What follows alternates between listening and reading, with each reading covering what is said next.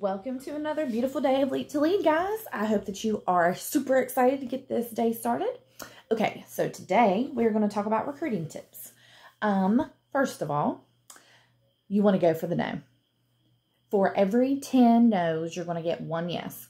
So do not get discouraged with how many no's you're getting, because it takes talking to tons of people to get tons of people to join your team. You're not going to go out here and talk to the first person and they're going to join your team. And then you talk to the second person and they join your team. And then you talk to the third person and they join your team. It's not going to happen. If it does, let me know, because I need your secret. Because it ain't worked like that for me in the 5 years that I've done this. So go for the no. Every 10 people you talk to that says no, you will get a yes. It's a scientific fact. It averages out to be like that at least. So talk to more people. If you are depending on the original people that you signed up with that supported your business to continue to support you into a big empire of people, that's not how this is going to work. Because probably the first people that supported you in this business were your very close friends and family who wanted to see you, wanted to help you succeed, and just kind of bought because they were trying to help you. And that's fine, and they probably will always support you. However, you are never going to get anywhere with that same group of people. So you have got to expand your network. So how do you expand your network? Parties. It doesn't matter if it is a shopping link.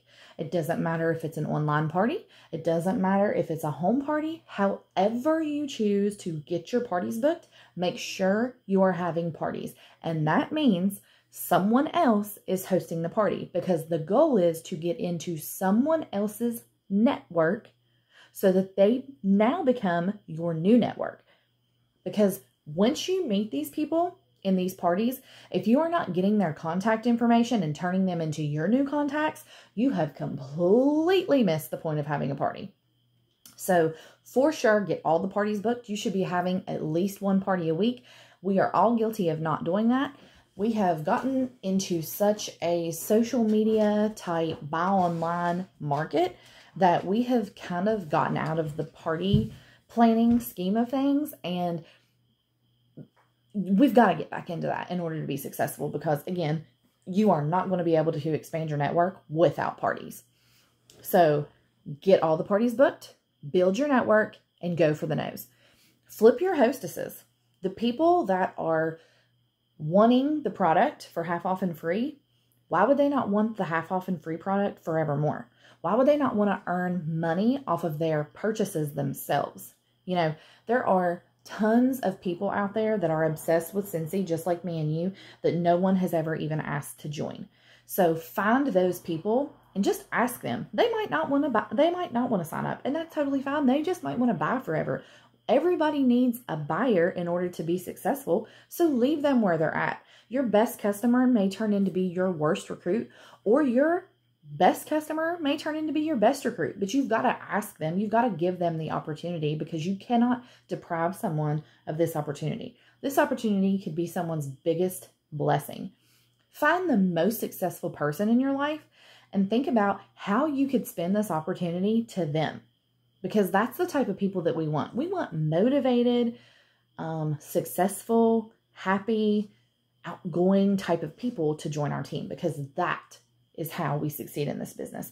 We get like-minded people who are ready to take this opportunity and run with it. Don't think that the most successful person that you know would never accept this opportunity, because you have no idea what might be going on in that person's life. Maybe that person's getting ready to go through a divorce and they need some extra income. Maybe that person needs a tax break. Maybe that person just needs a way to meet new friends, which leads me into the thought of people join for 3 F's: friends, fun, and finances. So pretty much everybody that joins for one of those reasons, whether it be they just want to get a new circle of friends, have a group of people that they can go to that are unbiased about their life. Because a lot of times, you know, people are from all walks of life in this, and they can be successful no matter their walk of life. And so we have a very diverse group of people. We've got doctors in this team. We've got nurses. We've got stay-at-home moms. We've got teachers. We've got everything in this group. So there's really no way to say who's going to be successful and who's not, because it's all about the heart and hustle that a person puts into this. People join for fun. People join for the trips.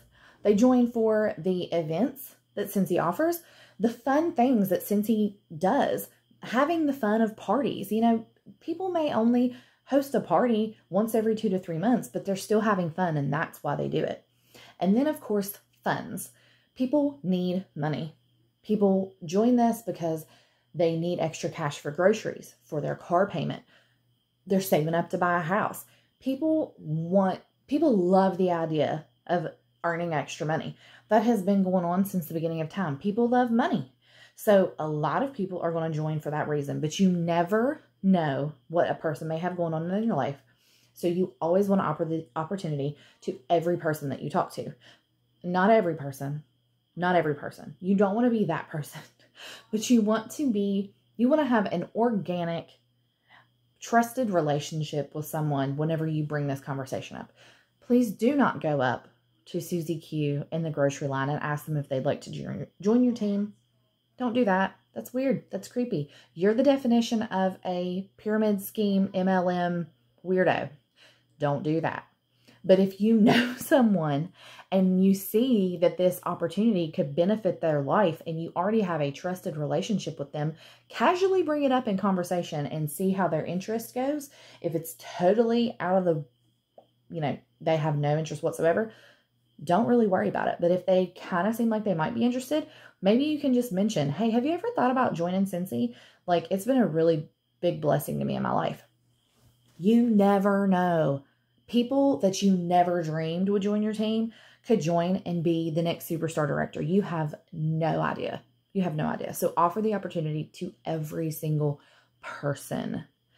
Let's see. I'm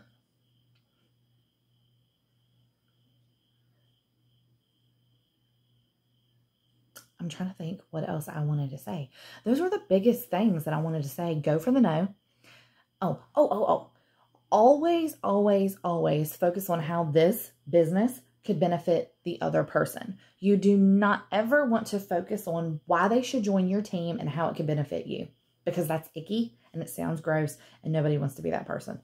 Yes, you may need 2 to 3 people a month to sustain big numbers. Yes, you may need 2 to 3 people to certify or promote or whatever to get your next promotion. That should always be in the background of why you want someone else to be successful. Because the more of a arrows out attitude that you have, the more blessings you're going to bring back in. Because if you are more focused on how this business can benefit someone else and you're genuine about it and they can feel that, they're going to be more likely to trust you and join your team and be successful because they know that you're going to back them and you know their why and you're not going to push them for the wrong reasons. If you have someone sign up that's strictly joined to meet new people and you're pushing them to hit 500 to 1,000 PRV every single month, you're going to push them away. You've got to know why they joined. You've got to know how to help them. And you've got to let them do their own thing. Because you will never, ever, ever get someone else to care about your dreams the way that you do. You're never going to find somebody else that feels and thinks and hustles the same way that you do. Everybody's going to be different. So if you have 5 people sign up in a month, you might get 1 rock star. Those are big facts. Big facts. You may have 10 people join and only get 1 rock star. You never know what's going to happen with recruits. And it's perfectly fine because we all need hobbyists. We all need them. That's what continues and maintains our numbers. And that's fine. We like people. We like them to hang out with us and do things. But you need to know in the beginning when they join, what they joined for, how they can best be helped, and how you can support them in this business. You want to make this totally about that person. Because if you make it about you, they're not going to care. But if you spin it in a way that you want to help them be successful and you're here for them, they're way more likely to produce the results that you both want to see them succeed. You know what I'm saying? Like, you've got to make it about them. This cannot be about you in any sort of way. When you have an arrows in attitude, that shows people feel like you're selfish. People feel like you're self-centered, and they're not going to care. They're not going to care at all. So once you start focusing on other people and how this business can bless them, that's when you're going to start to see success. So make sure that you always have an arrows out attitude. Make sure that you are always looking for the next person to bless with this opportunity, because this opportunity can be the biggest blessing in someone's life. Seriously, it can be. Whether it's that they meet their best friend and they become best friends forever, and you have totally changed that person's life because they met their best friend, or whether they become a millionaire, whatever it may be, it could be the biggest turning point in that person's life. So do not hold the opportunity back from anyone. You do not get to decide whether that person is going to be successful or not. Your responsibility is to offer the opportunity to everybody. Period. Offer it to everybody, no matter what. So, find more people by booking parties. Go for the no. Every 10 no's, you might get a yes. Think about the most successful people in your life and how this business could benefit them, and think about it in that way. You don't necessarily have to like reach out to them or like put them on your dream team, but think about the most successful people in your life and how this could be a blessing for them. And that'll kind of get you in the mindset of this business can be for anybody. And then I want you to think of your top 5 dream team members, and I want you to think about how this business can benefit them. And I want you to think of the way that you would spin it to them to promote them joining your team. So if somebody's having a financial crisis, maybe it would benefit them by the money aspect. Or maybe you could do a fundraiser for them. Whatever the benefit may be, think about how you could spin it to them, for them. And then if you really want to get brave, contact them. Offer them the join kit. Offer them the $59 hostess kit that we talked about, that I showed you how to do, and see what happens. Because you're never going to know if you don't ask. If you keep it all inside constantly and you never offer the opportunity, you're never going to get any teammates.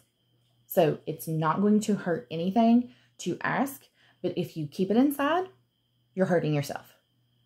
So find the 5 people that you want on your dream team.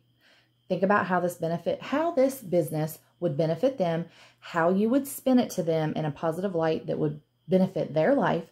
And then if you really get brave, contact that person and tell them why you think this business would benefit them, and see what happens. You never know. You might get 5 team members today. Good luck.